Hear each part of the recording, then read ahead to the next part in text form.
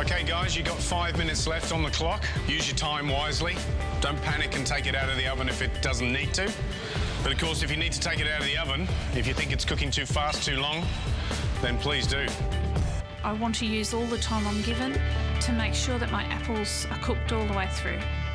Tarte Tatin, you've got to shake it in the oven, otherwise it'll caramelise and burn on the top of your tart, or it'll stick and it won't fall out. So I'm looking at it. Okay, 5 minutes. Shake, shake, shake. Yeah, another 5 minutes. Shake, shake, shake. And I'm just constantly checking it, making sure it's cooked, making sure the sides are tucked underneath. And I'm probably fiddling with it a bit too much. I am not confident at all. My life is pretty much hanging on this Tarte Tatin cooking right now in the oven. And all I can do is pray and hope it comes out. I spent quite a lot of time peering in the oven door because I don't know if it's going to come out of the pan and I don't know if the apples are going to be cooked. I look at my Tarte Tatin in the oven and I see it hasn't risen evenly and it has some burnt bits on it. So I quickly take it out and I start scraping off some of the dark bits. I'm really focused on getting this right, and if I stuff this, I'm out of here. So I'm leaving it, I'm looking, maybe I should pull it out, and I'm sort of starting to second guess myself. I thought, bugger it, pull it out. I mean, I know that it does caramelise and burn a bit around the edges. For Tarte Tatin in 45 minutes, there's no easy challenge.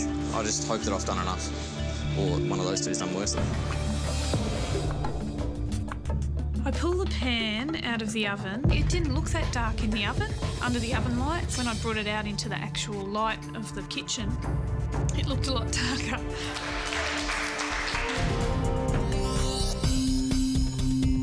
You now have 10 minutes for your Tarte Tatin to rest, and hopefully you'll be able to turn that out successfully onto your plates. When it's rested for 10 minutes, you should be able to put your hand on the top of the tart and you should be able to spin it round. This is a really important part of the whole process. If it doesn't move, it's stuck. The waiting game is the worst part because not only are you waiting to see how your dish went, you're waiting to be told who's going home. All that's left during the 10-minute resting time is plating up. I think it's the last thing that can go wrong. I can't wait actually for the 10 minutes to be up to find out whether or not it looks good. That looks fantastic. It's all right, yours is the lightest out of all of ours. How's yours, darling? Mine was a bit too dark. How did you cook your apples? I put them in the pan, spread them. Did you cut them thinly or...? Yeah, no, they're all even though. So, like, one was a bit thicker, so I cut it up.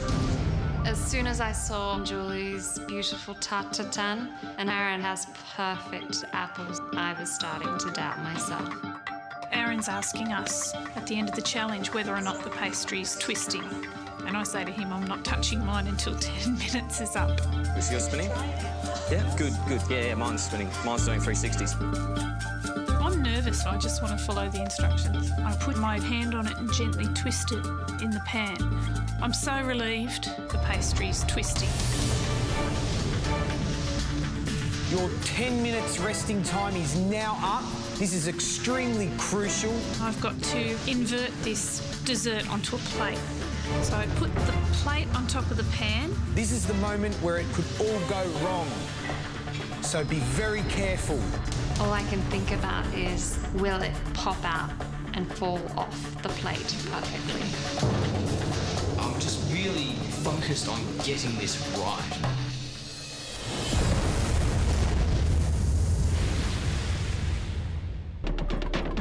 Your 10 minutes resting time is now up. This is extremely crucial. This is the moment where it could all go wrong. So be very careful. So I put the plate on top of the pan.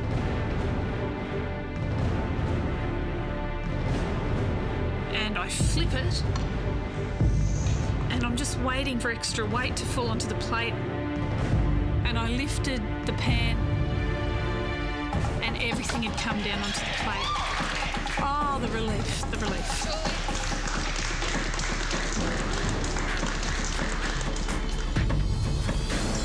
Very quick motion, flip. The tartine comes straight out off the top, so it's good, it's cooked really well. One of the apples sort of falls out, but I put that back in. And then using my spatula, I take it off the plate and plate it neatly onto the main plate. All I can think about is those few seconds. Will it pop out and fall off the plate perfectly?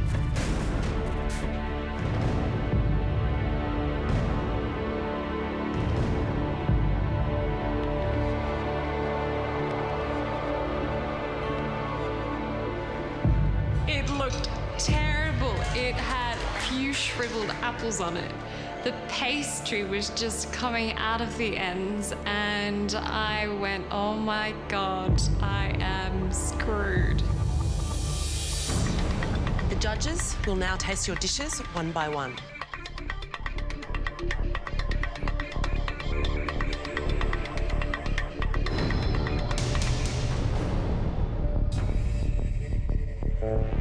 I don't know if it's a good thing or a bad thing to be the first dish tasted by the judges. The stakes on this are really high.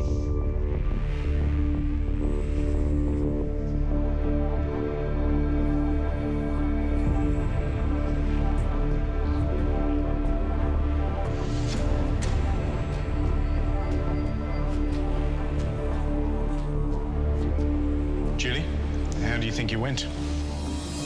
I'm not quite sure how they're actually supposed to look.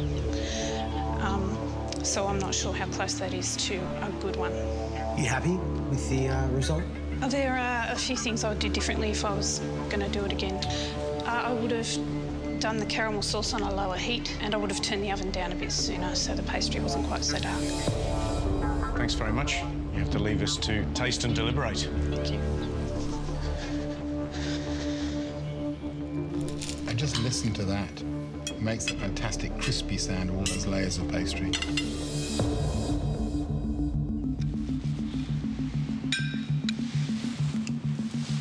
Apples are soft, pastry's crisp. I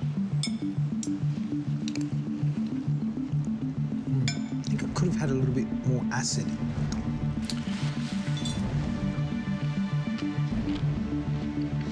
You wouldn't want to push that caramel anymore because I think it's a little bit too close to being bitter. But certainly the apple flavour is very true, and she's got some fantastic lift in the puff. When we're waiting in the room, I'm feeling a little bit anxious. Someone's going to be eliminated from the competition. My whole cooking life here at MasterChef depends on that one tatin.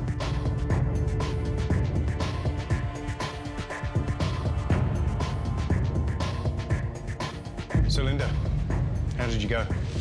I made a few mistakes. I should have tried to put more apples. Did you burn the pastry? It was burnt in a few little spots, so I tried to scrape that off, but I think it was a bit too late. So, in terms of a tarte tatin, it's not a good effort.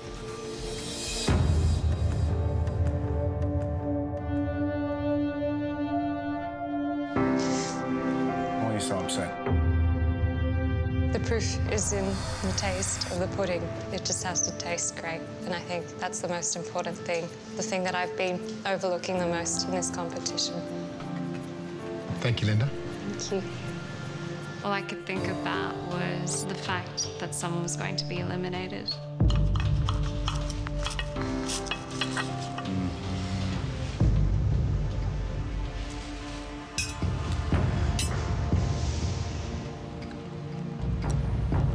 She's definitely had problems.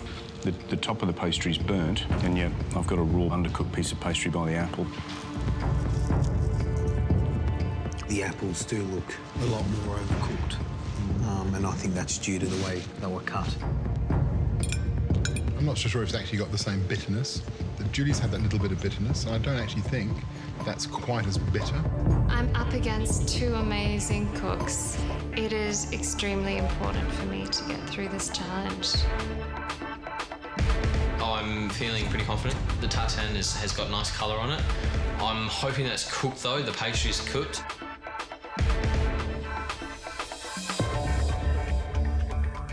Out of the three, where do you think yours stacks up? It's up there. I mean, I'm not saying it's going to be perfect. I used all my apples. Did you burn the pastry? Yeah, it's a little bit overcooked. Probably a bit around the sides and on the top. You burnt the pastry? I So, yeah, if it's burnt, it's burnt. I know, I'm asking you. I'm going to have a look in a minute. Did you burn the pastry? It's over brown on the bottom, yeah. You didn't get the sudden urge to blend it up and turn it into a foam? No. No, it's very fine. That's not me. You know, I love that food.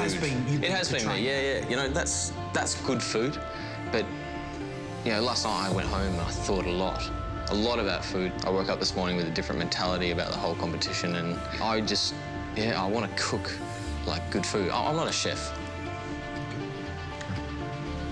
Okay, Aaron.